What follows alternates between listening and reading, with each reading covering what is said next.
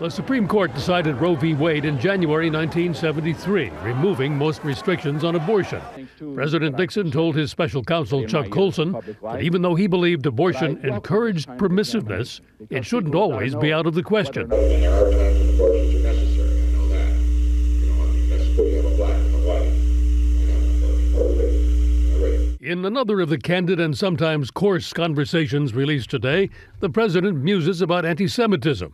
He's talking to evangelist Billy Graham and worries about reaction to the Washington visit of Israeli Prime Minister Golda Meir because Israel has just shot down a Libyan passenger plane. This anti-Semitism is stronger than we think, it's unfortunate, but this has happened to the Jews. It happened in Spain, it's happened in Germany, it's happening, and now it's going to happen in America if these people don't start behaving. It may be they have a death wish. That's been the problems with our Jewish friends for centuries.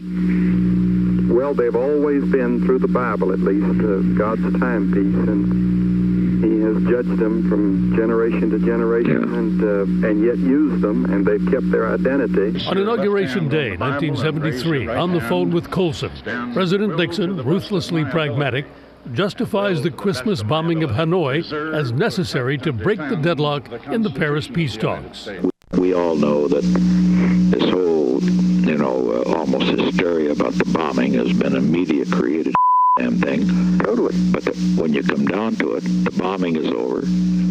We're going back to the table, and we're going to have an agreement. South Vietnam's president, Nguyen Van Thu, feared the peace deal would be the end of South Vietnam. Alexander Haig reported to the president. He basically feels he's been screwed. He knows he has no alternative. And he's going to come along. He told me he was. And he's got to comply, or his ass. It's his ass, not ours this time. The recordings Richard Nixon intended for his own use continue to tell history his uncensored story, with thousands of hours yet to come from the Nixon Library. Bill Plante, CBS News, the White House.